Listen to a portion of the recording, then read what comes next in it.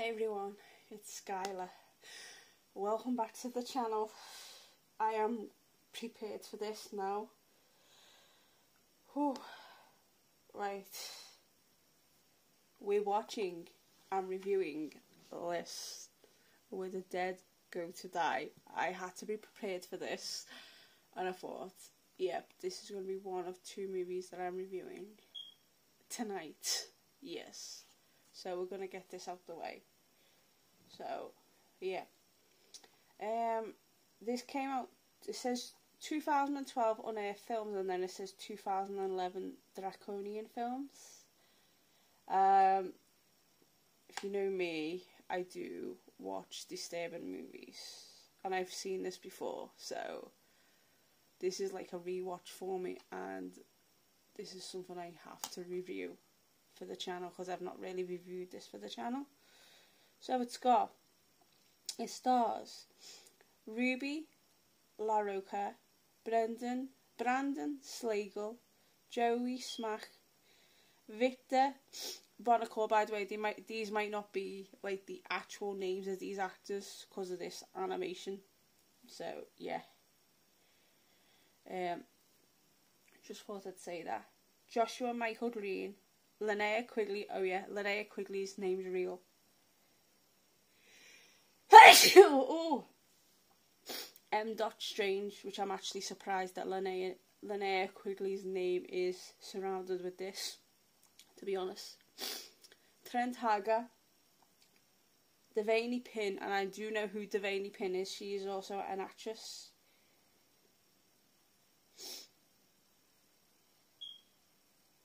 And then in the next one, Passenger of Shit, is Violet Riot, Jennifer English, Emily Eucas, Eddie Bonacore, Wildebeest, DJ Plague, Jay Longo, Meat Sock.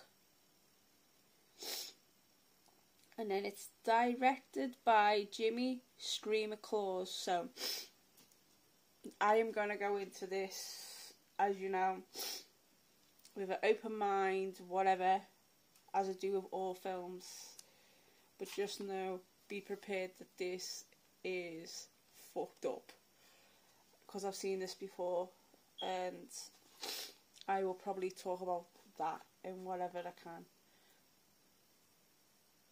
If there's a scene that's not like nudity or fucked up, I will gladly show it, as long as it's got no music, and then we'll talk about it at the end. So we are getting ready to watch this now, so I do hope you enjoyed this review.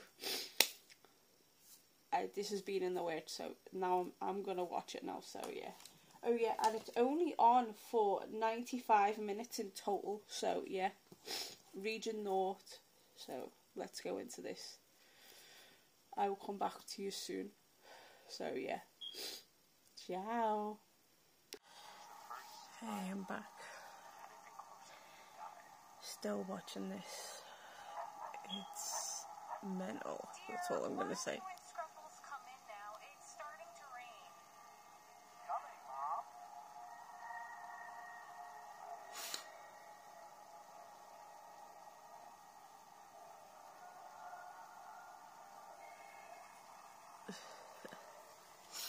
Look at the dog, it's crazy.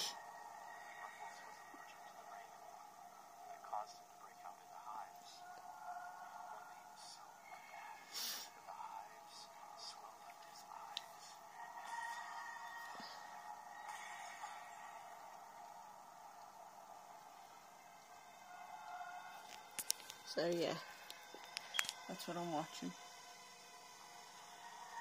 So yeah, there you go. I have to put it back to me, so yeah. So I'm gonna finish off watching the rest of this craziness, and then here we go. But yeah, so I will talk to you guys soon. Hey, I'm back. I've just finished this.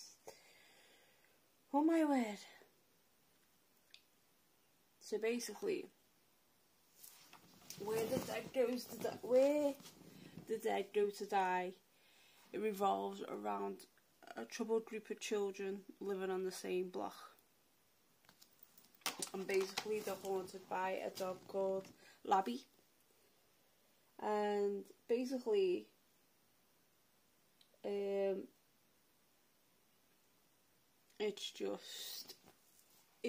all I'll say is this is the ultimate mindfuck of an animation movie, in my opinion.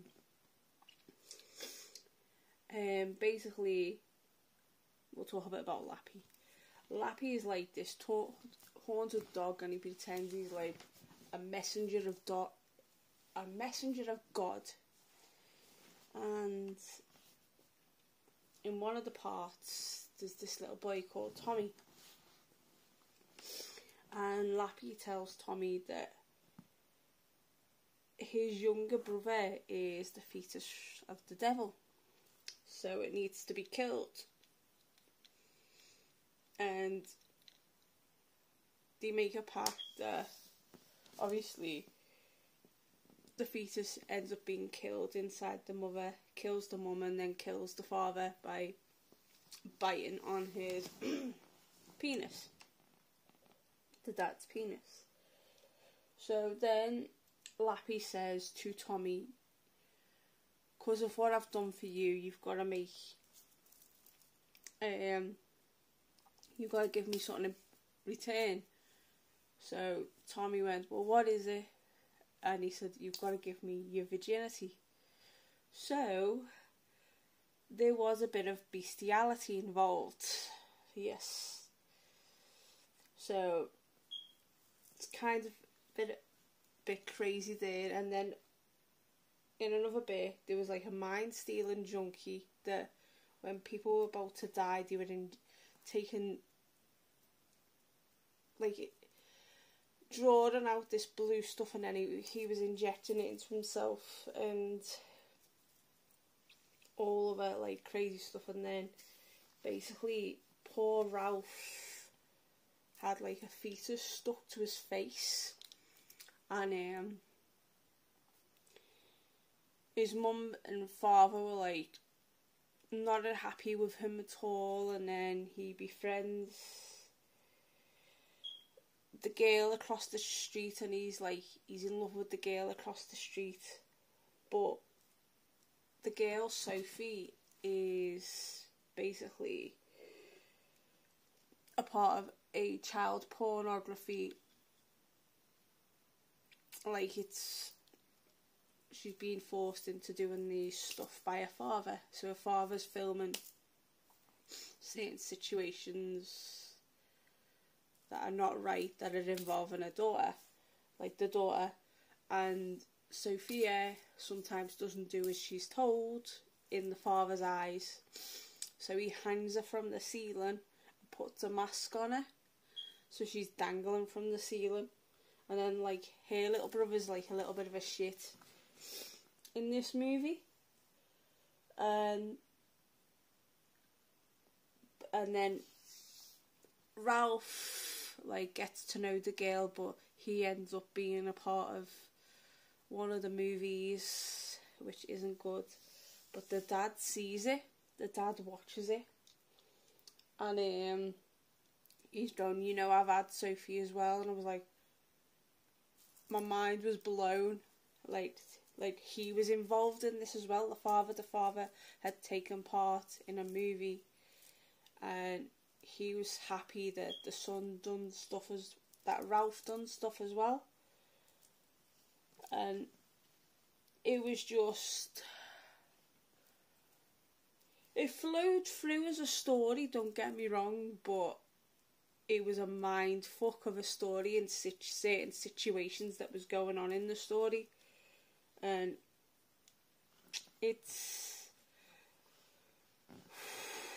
this is one that you shouldn't go in lightly at all. This is a film that you shouldn't go in lightly, and a film that you shouldn't like go, oh, this is a really good film.